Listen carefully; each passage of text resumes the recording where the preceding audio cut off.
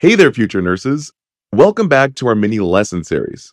I'm Nurse Mike, and today we're breaking down the nervous system into two simple parts: the central nervous system, or the CNS, and the peripheral nervous system, or the PNS.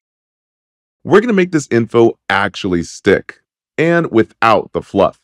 Only the key terms and topics that are constantly tested. And if you want to take your learning even further, check out our Simple Nursing membership and get access to detailed, colorful study guides and in-depth videos on every major nursing school topic, so that you're fully prepared and confident for every exam. All right, let's get into it. So what exactly is the nervous system? Think of your body as a command center and communication network. The central nervous system is in charge of all the big decisions. Kind of like a CEO, controlling every move, every thought, and every reflex. Now, the peripheral nervous system, on the other hand, is the support team, carrying out messages to and from every part of your body. Together, they're a well-oiled machine, keeping you alive and functioning. Now, let's break these down one at a time, starting with the big boss itself, the CNS. So, the central nervous system has two main parts that you need to know for exams. Number one is the brain, and number two is the spinal cord. The brain is kind of like the powerhouse. It's where all the big decisions happen and where emotions, thoughts, and memories are stored. The spinal cord, on the other hand, is like a superhighway, carrying information to and from the body. It also controls some fast reflexes. For example, like pulling away your hand from a hot pan without needing the brain to decide first. Now, here's my favorite mnemonic for this one. CNS, simply think core nervous system. It handles the core of everything. Without CNS, we have no movement, no thoughts, and no life. Boom! Easy to remember, right? Now, the brain is divided into four main lobes. And here's the easiest way to think about it based on their jobs. The frontal lobe is kind of like the front office. It's the problem solver. It's where you plan, make decisions, and control movements. Think of the frontal as the front row leader, or the front office for executive function. Now, moving over to the parietal lobe. This one handles sensory information, like touch and spatial awareness.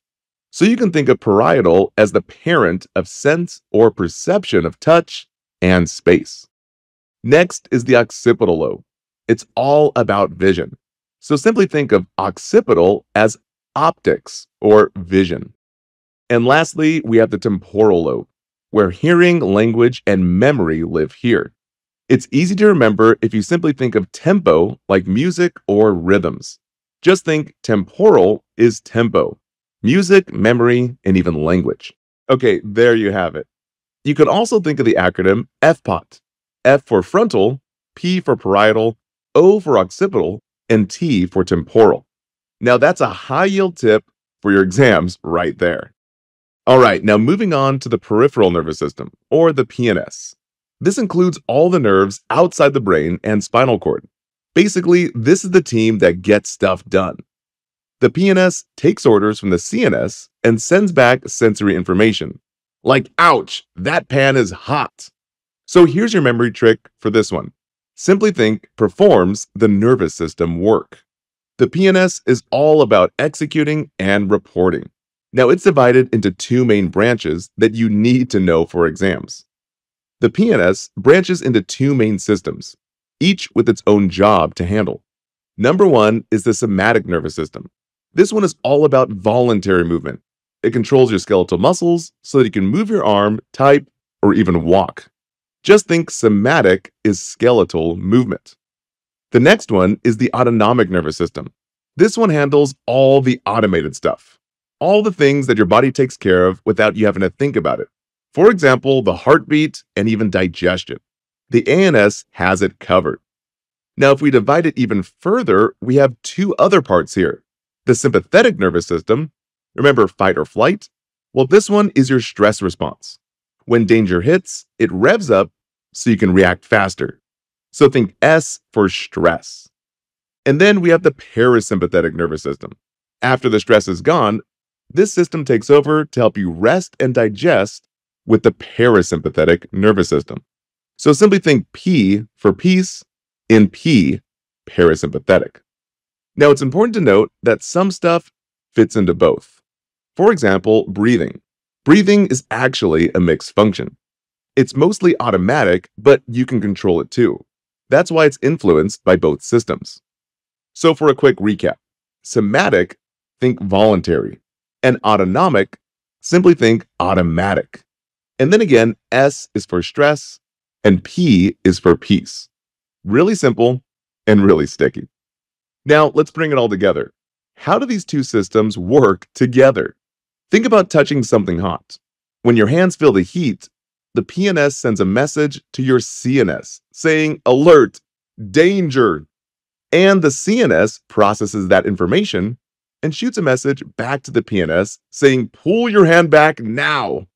All of this process happens in milliseconds, keeping you safe. Pretty amazing, right? All right, future nurses and test takers, here's a quick recap to lock in your brain for exams and beyond.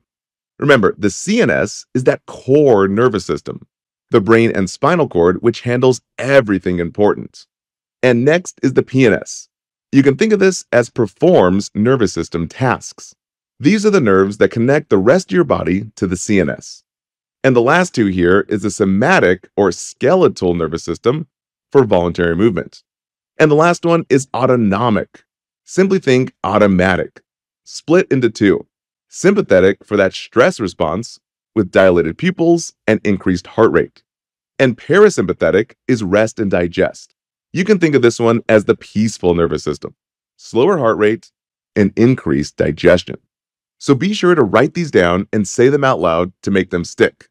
You guys got this. And there you have it.